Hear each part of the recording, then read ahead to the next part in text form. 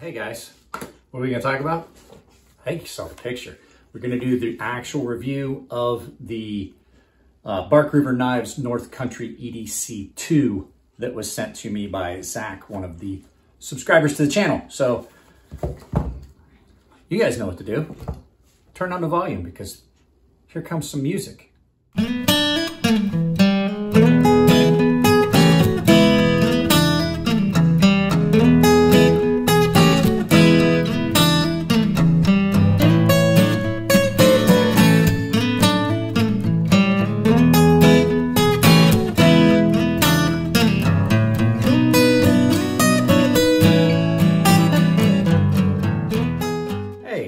Mike here.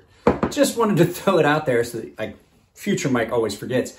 If you haven't checked out the merch store, there's a lot of stuff in there. I got sweatshirts, I got t-shirts, I got coffee cups. There's a link in the description. If you want to support the channel, all the sales go to the merch store and providing the stuff, but then it also, I get a portion of the take of it. So like I said, merch store, sweatshirts, t-shirts, coffee cups, they're all really nice. Now, back to future Mike so he can tell you about a knife. Well, thanks for interrupting, past Mike. So this knife was sent to me by a subscriber. It is an incredibly nice knife. It is a fixed blade, so it's not, you know, I don't do a lot of fixed blades on the channel because, you know, you've already seen all my fixed blades. But the nice thing about this encompasses a lot of things. As a matter of fact, it encompasses everything that I like when I say things about a knife. So let's just go ahead and do the description. It is Red Frost Dragon Scale with a cherry red liner, full convex grind, S45VN fixed blade with a very nice drop point blade. It comes down to nothing behind the edge. I'll show you guys that. This knife is a cutting beast. I have cut up everything that has come in cardboard. Cut it up with this knife, S45VN. I'm still the jury is out, but so far I seem to really like it. It takes a nice, crisp, aggressive edge. So I only sharpened this to about 600 grit, and there's not much of an edge bevel. Basically, what you wind up with this, pretty much get a micro bevel. I'm not gonna go up. I'm not gonna be like Virtual Voice, the Japanese guy, and do the entire edge all the way up to a 0. I'm not going to do that because the knife is just too attractive for that. So this is a first production run. So let's go ahead and we're going to turn this around. We'll get down on the counter. I got to play with lighting because it is really overcast and dark today. It's, about 2:30 in the afternoon. So the lighting is a little weird, as you guys know, when the lighting is not great because of the weather. We have some problems, but we'll give it our best shot. So go ahead, I'll meet you guys down at the counter and we'll take a good look at this thing. All right, let's go ahead and get in here and take a good look at this. So we'll get some specs out of the way. So this is the North Country EDC2 in S45VN. The version I have is, like I said, the Red Frost Dragon Scale with cherry red liners and mosaic pins. And like I said, this is a full convex, somebody on a motorcycle is trying to get themselves killed, full convex grind. So let's go ahead and look at some specs. So what you're looking at is overall length of 9.27. So you can see here, it is past the end of the mat.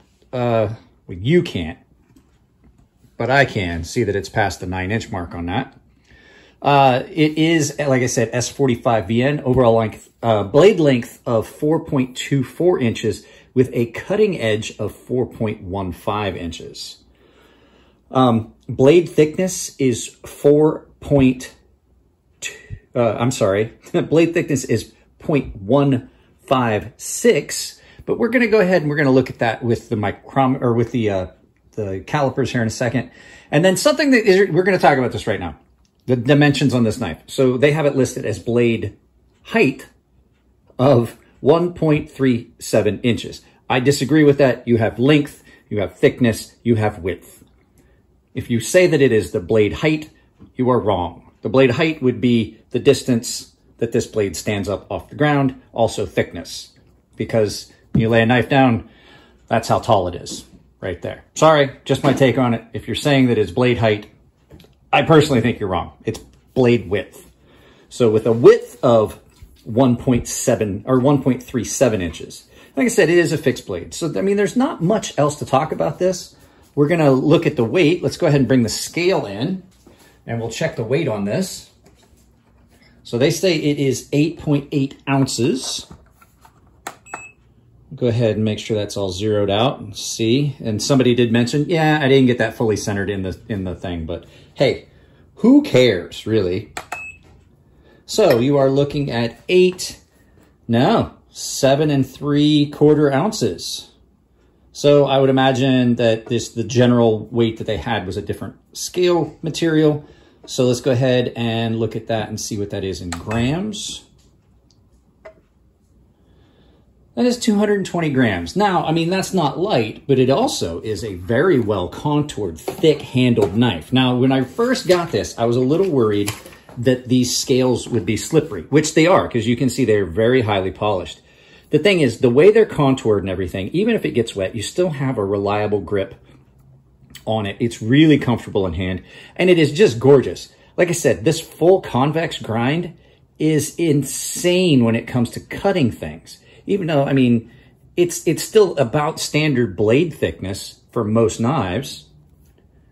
You can see that it comes down so thin behind the edge. It just almost disappears. It just kind of just becomes one. Now, I would almost call my sharpening bevel a micro bevel because I have sharpened it. It's been used a lot to cut down cardboard. The S45VN seems to be really wear resistant. As you can see, I've cut a lot of cardboard. I'm not seeing any real scratches on this.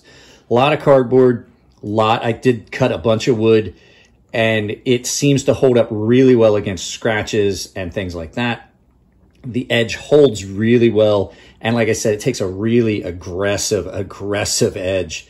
I did this one to 600 grit.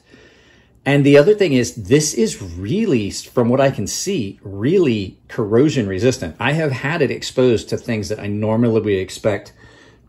Any steel that's going to rust, I would expect to see it rust with some of the things that I've done with it. I've cut things, I've put salt water on it, just testing it. Like I said, this is a first production run, so there's not very many reviews of this out there. But guys, this thing is just, I mean, it's just surely awesome. Truly, truly awesome knife. So hang on just a second. I'm going to go grab something for a size comparison. Size comparison-wise, just so you can get a feel for it, that is a Spyderco Endura, and another knife that came in fairly large. I just did a first impressions video, and we're just going to use it because it's gorgeous, is the Spartan Harsey Folder. And then another knife that a lot of you guys will be used to is the Benchmade 940. So let's go ahead and I'll get those calipers out and we're going to check the blade thickness on it. All right, well, that was just a moment in time for you guys. That was a little bit for me because as I was grabbing the calipers, I had someone ring my doorbell. So we are looking at, what did I say it was? 0.156.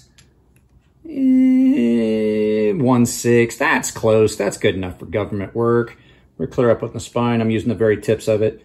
0.159, I mean, we're really close on that. And blade stock thicknesses vary depending on how much surface finish and things were done on it. Last thing to talk about is this incredibly nice sheath that all Bark Rivers come with. And I was really impressed with this sheath. It's nothing fancy. It's not a molded sheath specifically for this knife. It's nothing that is, you know, unidirectional, which is the nice thing about this. Is an outdoor knife. If I'm right-handed or if I'm left-handed, it really doesn't matter. It sits in there the same. As you can see, I've carried it and worn it. I will say that this is not a great knife for scout carry because of the way it sits in the small of your back. Now, on your side, I'm sure it would be great to carry it scout carry. I preferred, when I carried it, to have it just standard through the top loop of this really well-made sheath. As you can see, it's been in and out of the sheath a lot. I've already nicked up the mouth of the sheath a couple times. Super, super well-made, solid sheath. And if you want to strap it to something, you've got these, not only are these rivets, but they're also grommets. And Bark River always uses really good leather for their sheaths. I've never had a complaint about how well made a Bark River knife was. So yeah, guys, this thing is great. Like I said, that grind just comes down to nothing. Let's go ahead. I've got the calipers here. Let's see if we can get a behind the edge thickness. I'm going to have to try and make sure I'm in frame and be able to see what I'm doing here. So right behind the edge, you're looking at 0.016. Really thin, really slicey. This thing is a scalpel. This thing cuts cardboard like a dream, cuts wood. Really good outdoor knife. I would say that if I was going to carry this for hunting and things where I might get bloody, I may want to have that be micarta where I'd have better grip. But I mean, when you really want something just aesthetically, that looks, well, it looks like koi. It looks like koi fish. So let's go ahead and turn this around, do some final thoughts on this. So a couple final little talking points about this. This version, I did not see it anywhere. So this came to me from Knives, shipped free. It was purchased by a subscriber named Zach. Thank you once again, Zach. Amazing, amazing gift. I found these online, not this version, but I found them, they're around $300. Between $250 and $300 was what I was seeing. Knives shipped free. There was one other place that had them. And so, you know, you can't complain about that when you've got a really, really solid knife. And it's just such a good design, even with it being a little bit thicker. So these handles, that's what I'm talking. These handles are nice and thick, and they've got that Coke bottle contouring that Bark River does. So across the back, you're looking at almost an inch, 0.903 across the back, almost an inch across the back. And for you guys that use millimeters, so that you know how thick that handle is, that is 23 millimeters. And if you want to know what it is in a fraction, that's 29/32 in inches. So no, I mean, you couldn't go wrong. This would be a great, great pack knife, field knife, things like that out in the field. And it's just, it's gorgeous. So Bark River Knives has historically made some of the best outdoor knives, in my opinion. And once again, knocking it out of the park with this one. So yeah, big shout out to Zach for getting that for me. There are some affiliate links in the description below. I don't know what I'm going to put down there. So if you guys are interested, I'm trying to get DLT. I know that DLT does carry Bark River Knives. I'm trying to get that as one of my affiliates. I don't think it's going to happen yet. Blade HQ, things like that. And keep an eye out on new content. So guys, that's about it. Great, great, great knife. If you like the videos, give them a thumbs up. If you don't like them, give them a thumbs down. But please try to tell me why. Especially if you're a member and you don't like one of the videos, please, I need that feedback, because you as the paying members are truly how I judge a good metric of what videos are going to be good, because you guys are paying for content. So that being said, guys, if you want to support the channel, there is a join tab below. You can join a monthly subscription and get access to exclusive videos, giveaways, early access to all the videos when they go up before I put them up as a premiere. And if you just want to say, hey, good job on a specific video, you can give me an applause, which is also down below, which is just like Super Chat in a live feed, except it's for pre-recorded videos. So with that being said, guys, I love you all. Take care of yourselves. Keep it clean in the comments. And I'll see you in the next video.